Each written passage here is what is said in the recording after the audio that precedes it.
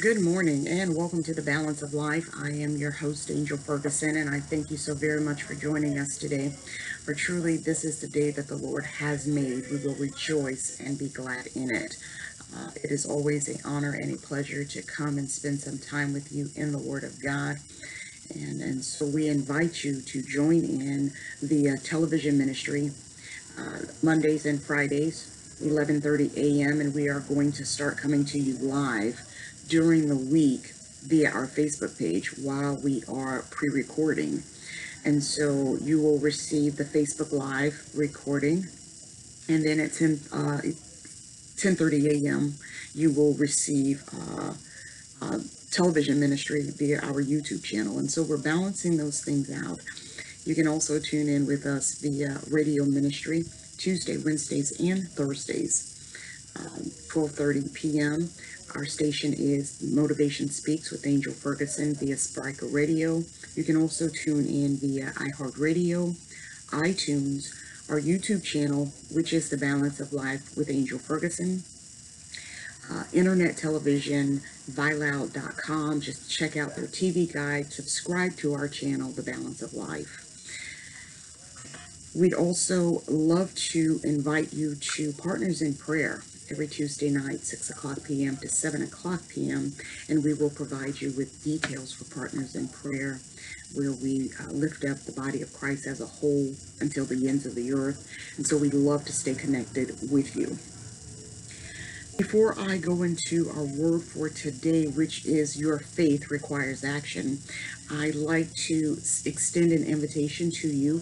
If you are in the Palmetto, Florida area this Sunday, July the 28th, please join me as I will be a part of their ministry for the day to give the Word of God. The name of the church is Genuine Hope Ministries. The pastor is Pastor Marvina Johnson. The address is 651 17th Street West, Unit J, Palmetto, Florida 34221. The services begin at 9 o'clock a.m. And so I greatly appreciate them for extending an invitation to me to come and minister the Word of God on this Sunday.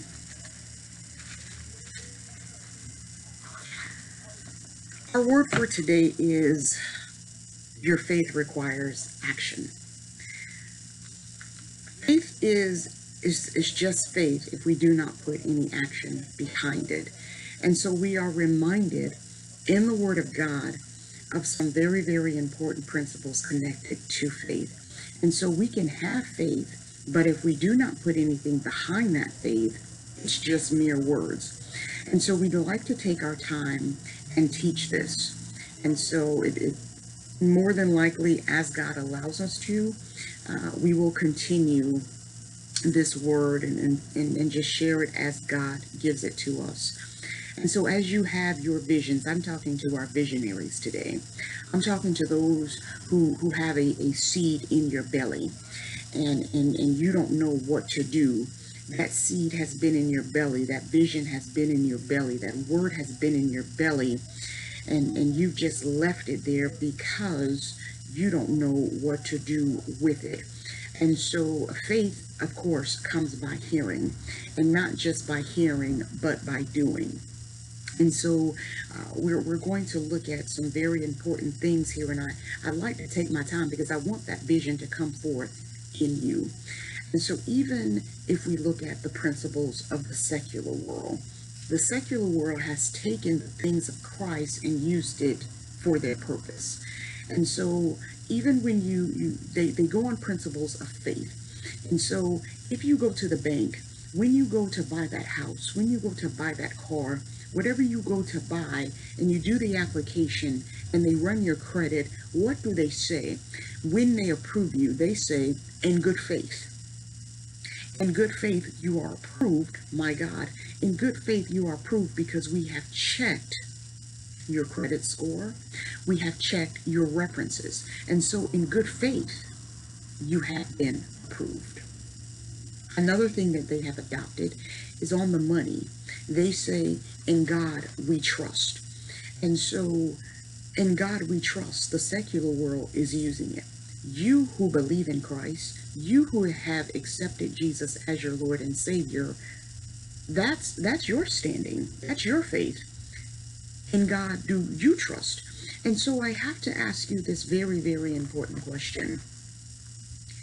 If God gave you a word, if God gave you a vision, if God put something in your belly and he said in due time it shall come forth, my God, why are you second guessing what he gave you? What's the holdup? What's the hindrance? By faith, in faith, in good faith, he put that seed in your belly. In God you trust. But you've taken your trust and you've put your trust in man because you refuse to move forward because someone won't come along and help you. Or those who you thought should help you, they're not helping you, and so you've decided to sit back. And you're saying it's not my time. But in God we trust. Or so we say. God is waiting on us. He gave us some things in the Word to reaffirm. He knew us from the beginning. He has great thoughts for us. And he even goes far as to say, the word in which I send it out shall not return unto me void. And so let's look at these three things, and then we're going to go back to St. Matthew's, the 17th chapter, because we're going to break down faith. Faith requires your action. Jeremiah 29:11 says, for I know the thoughts that I think toward you, saith the Lord. Thoughts of peace and not of evil, to give an expected end. Then shall ye call upon me, and ye shall go and pray unto me, and I will hearken unto you. Faith requires an action.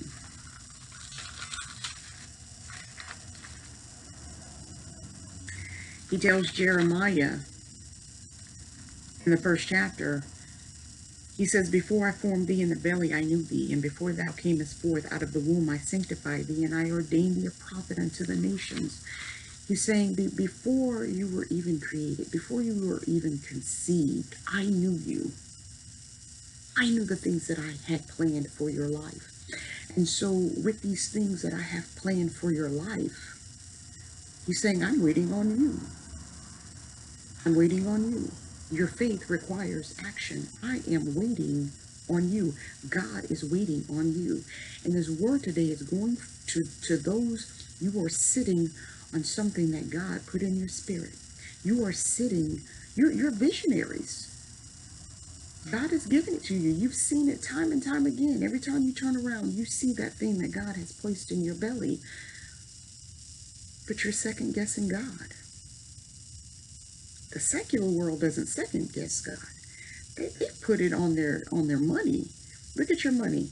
Pull your money out. What does it say? In God we trust. When you get ready to go for that loan, like I said earlier, when they review your application and they approve you, they say in good faith. And so I have to ask you this question. What are you doing with your faith? Are you activating your faith? Or are you just sitting on your faith? In good faith. Which means in good faith, in the secular world, you were given some things, some tangible things, and you were a good steward over those things. And so because in good faith, I saw, oh my God, I saw where you were a good steward over these things. And so I'm going to give you a little bit more. I'm going to add to what you have. Why? Because you were a good steward over the things that you had previously. You did not abuse those things. You took care of those things. And so I saw that you were a good steward. And so now that I see that you were a good steward, I can advance you more. I can approve this. And so God is saying unto us today, I saw that you were a good steward. And now I can give you this in good faith. More proof that God is waiting on us. Isaiah 55. He says, "For my thoughts are not your thoughts, neither are your ways my ways, saith the Lord. For as the heavens are higher than the earth, so are my ways higher than your ways, and my thoughts than your thoughts. For as the rain cometh down, and the snow from heaven, and returneth not thither, but watereth the earth, and maketh it bring forth and bud, that it may give seed to the sower, and bread to the eater." Here's the key. "So shall my word be that goeth forth out of my mouth."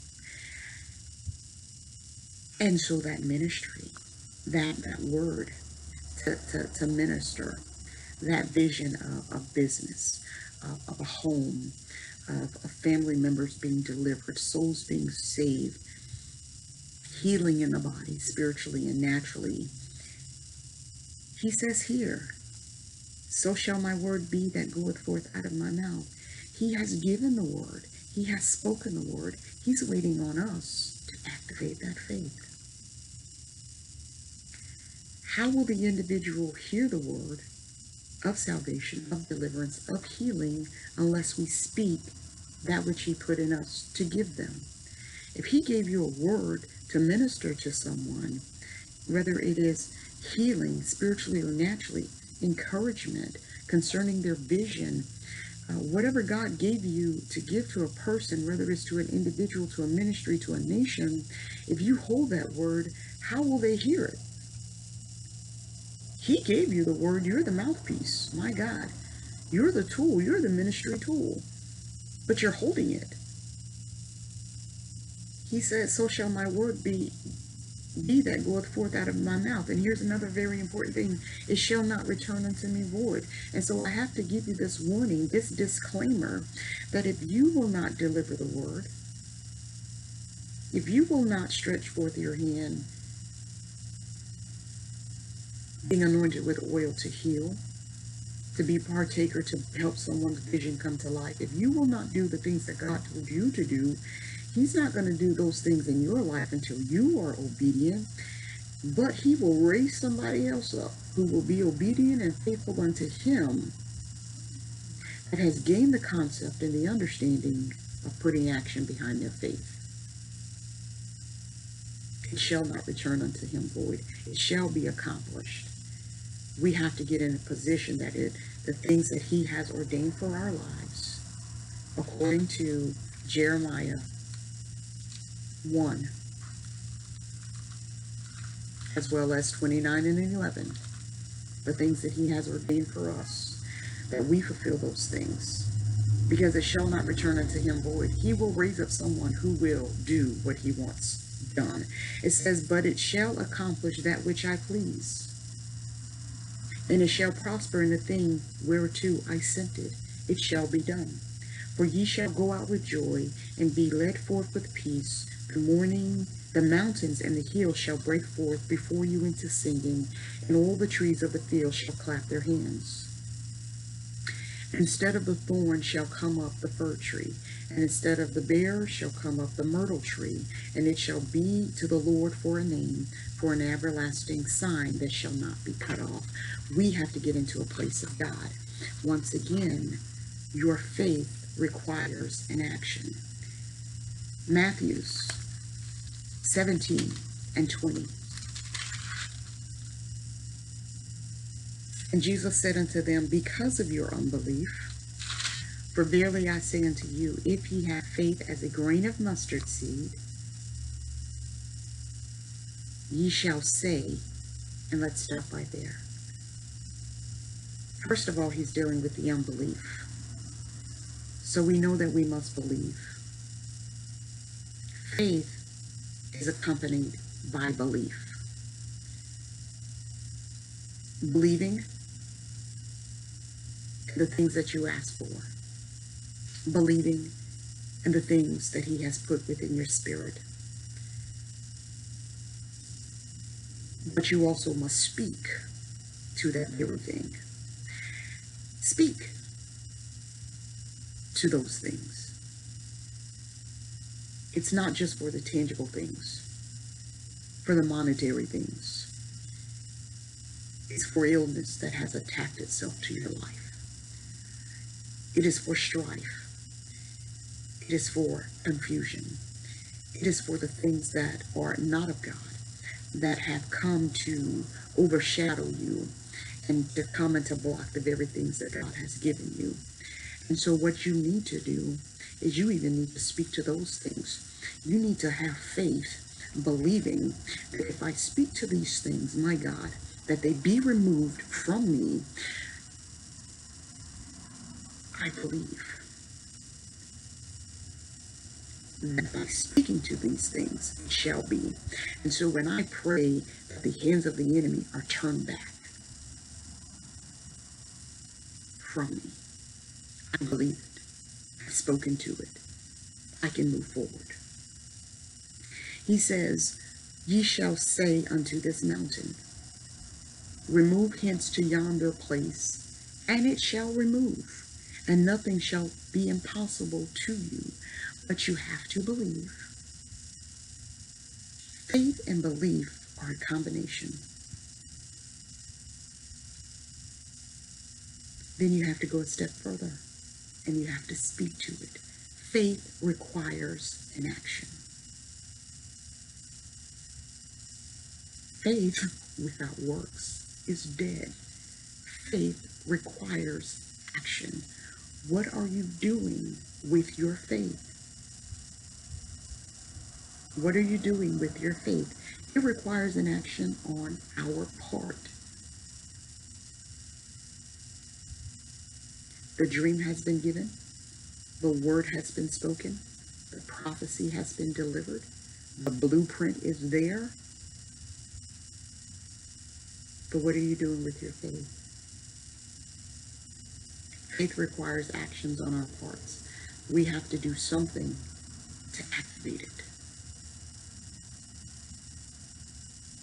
You activate your faith. Verse 21 says, howbeit this kind goeth not out, but by prayer and fasting.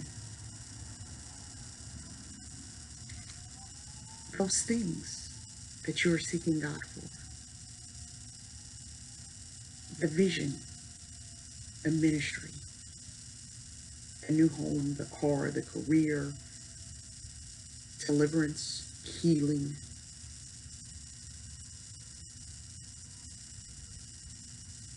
Requires a faith of belief with action, prayer, and fasting. There is a combination. And until we get into a place of God, where we have to know what is required of us. It takes some mixture. It takes some things on our parts. But if you're just going to look at it and say, oh yeah, God's going to do that, and he showed me he's going to do this, and then you just sit on it, it's not going to move. I came by to tell you today, it's not going to move. And so I do know that when it comes time to really teaching and getting into the principles of our faith, it's not a roaring, it's not a hyped up, blazing message.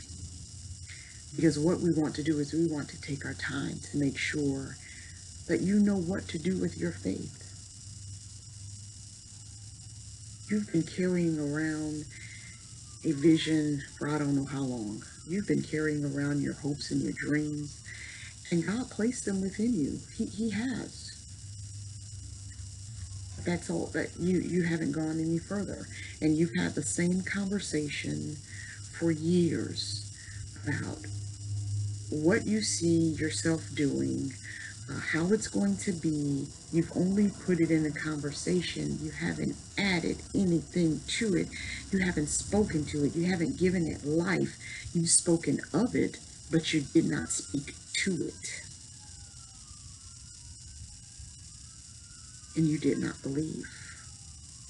There's a difference. I can speak of and I can speak to. Catch that in the spirit. I can speak of and I can speak to. I must believe. I must add to my faith. 1 Peter, 2 Peter, the first chapter. We are instructed to add to our faith.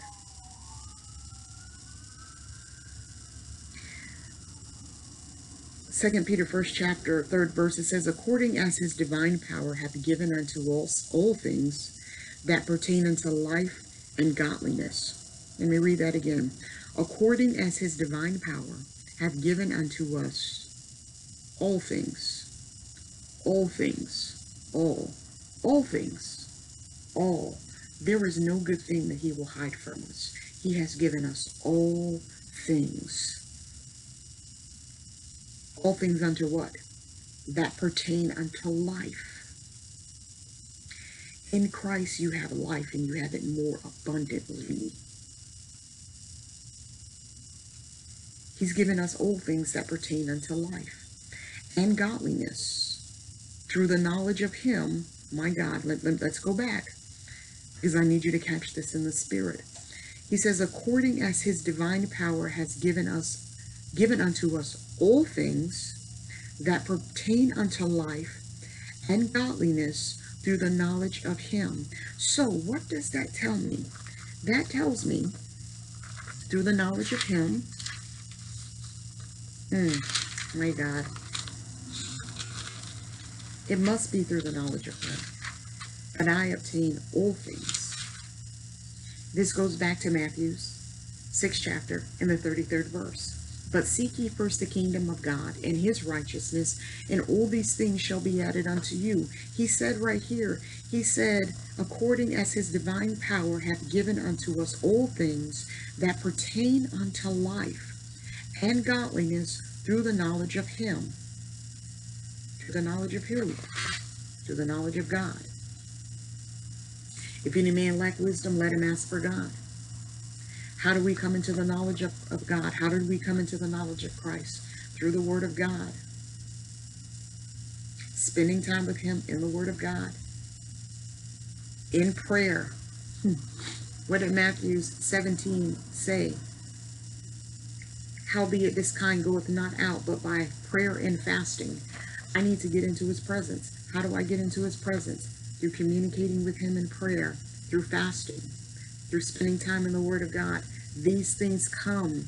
They come by fasting and prayer. They don't come any other way. I have faith. I believe. I speak. My God. Through fasting and in prayer. Then he takes me over in 2 Peter, the first chapter, and he breaks it down a little bit more for us through Paul.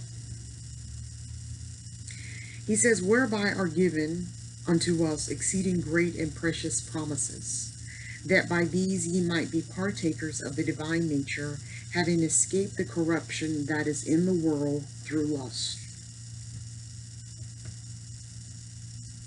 And besides this, giving all diligence, add to your faith. What does Matthew 17 say? 17:21. Howbeit this kind goeth not out but by prayer and fasting. We are told to speak. We have to believe. Prayer and fasting. Growing in the knowledge of him. Because he's given us those tools. These are tools for faith. He says, add to your faith. He said, and besides this, giving all diligence, add to your faith. I am to add virtue, meaning my strength. I can't give up. I can't be weary. I might want to throw in the towel, but I must remember the things that he said unto me. I must remember the promises given unto me. I must remember what happens when I am obedient according to Deuteronomy, the 28th chapter. I must have virtue, strength, perseverance, my God. He says, and to virtue, knowledge. When we go back to 2 Peter, the first chapter, and we're still in 2 Peter, the first chapter, go back to the 3rd verse. He says, according as his divine power hath given unto us all things that pertain unto life and godliness through the knowledge of him. Through fasting and prayer, spending time in the Word of God, I may gain knowledge. When we accept Jesus as our Lord and Savior, we then have the guidance of the Holy Spirit added. We have the Holy Spirit indwelling in us. And so he will lead us and guide us into all truth, revealing unto us the mysteries of the Word of God. And so I want to encourage you that even as you pick up your Word of God, don't just pick it up and begin to read it. Pick up your Word of God. Say a word of prayer and faith over your Word of God, that as you are reading, that the Word of God may take root in your belly, in your spirit. Ask for knowledge and understanding as you're reading the Word of God. Read the Word of God. Sit back and to meditate on it day and night. Meditate on the Word of God. As you begin to meditate on the Word of God, he's going to reveal unto you the mysteries of his Word. Once again, an action on our part. There is an action on our part. Action. Your faith requires action. Praise God. It says, and to knowledge, temperance. Temperance. I can't get angry in this thing. I have temperance.